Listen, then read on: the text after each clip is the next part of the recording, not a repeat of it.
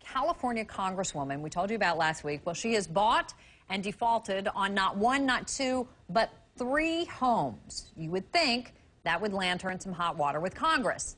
Not so much. Here's Cara Finstrom with the details. I didn't get a chance. This is how it's supposed to work.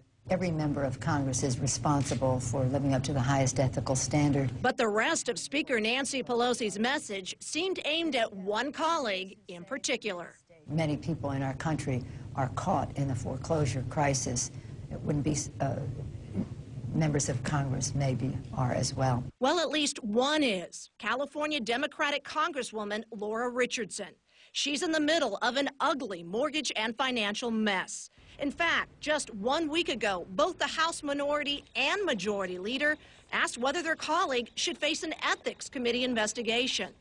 Melanie Sloan heads the liberal watchdog group Citizens for Responsibility and Ethics in Washington. Laura Richardson loaned her campaign committee $77,000 for her run for Congress. She did that at the same time she should have been paying her mortgage and her California property taxes. Here's the backstory. Earlier this month, CNN and others reported Richardson's dizzying string of mortgage failures. The congresswoman had loaned her campaigns big money during her climb from local to national politics.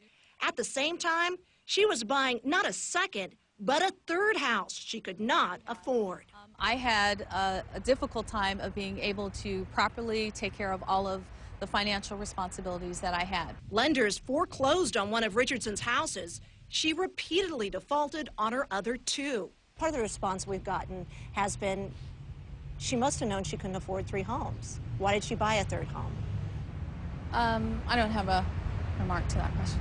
Eventually, Richardson's lender changed its mind on the foreclosure of one of her homes, and that angered the man who bought it at auction. He believes the congresswoman got preferential treatment. As for the ethics investigation, that watchdog group says the appetite to investigate Congresswoman Richardson seems to have disappeared.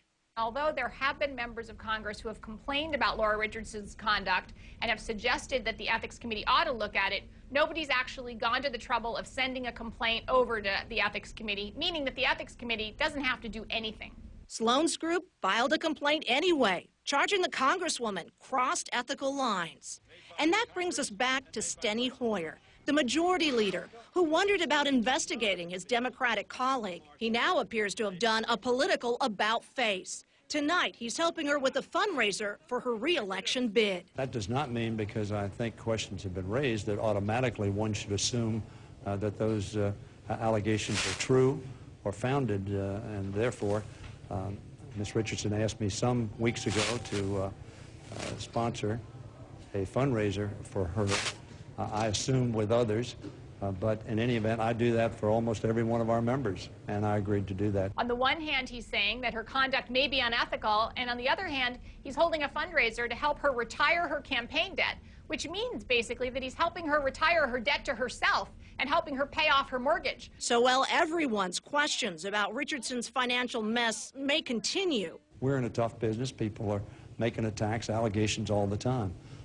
Again, the Ethics Committee is specifically designed to look at allegations regarding members' conduct.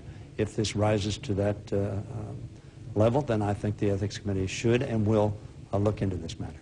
At least for tonight in Washington, it's politics as usual. Now, to be clear, Hoyer confirmed he has not recommended an investigation himself. He says that reforms made to the House Ethics Committee mean they can come to that conclusion on their own. Sloan and her watchdog group say the goals of those reforms are great, but in her words, the House Ethics Committee has a terrible track record, and she says she isn't holding her breath. Campbell? Politics as usual indeed. Cara, thanks very much.